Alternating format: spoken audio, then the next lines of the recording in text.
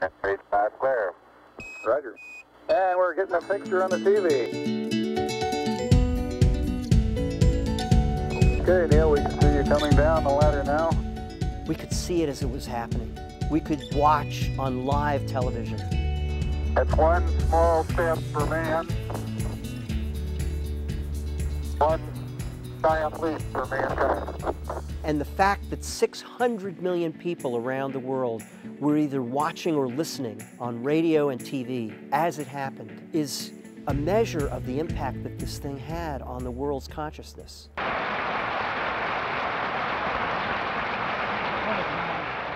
The surface, as we said, was fine-grained with lots of rocks in it. It took footprints very well, and the footprints stayed in place. The LEM was in good shape and exhibited no damage from the landing or the descent. It's a picture of the ladder with the well-known plaque.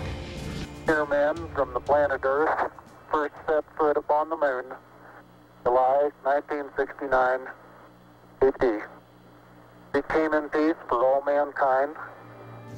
After the flight of Apollo 11, Neil Armstrong, Buzz Aldrin, and I had an around-the-world tour, and every place we went, I thought they'd, in some places, have the attitude of, oh, well, you Americans finally did this. Not at all. The attitude, every country, regardless of their internal politics, they all said, we did it, we humans. Everything before July 20th, 1969, humans only had experience on one planetary body. From that moment on, we were, at least in some measure, a multiplanetary species. When Neil and Buzz walked on the moon, they did it, of course, without weapons. The only thing they brought was cameras. So it was a peaceful enterprise, and one that was applauded worldwide.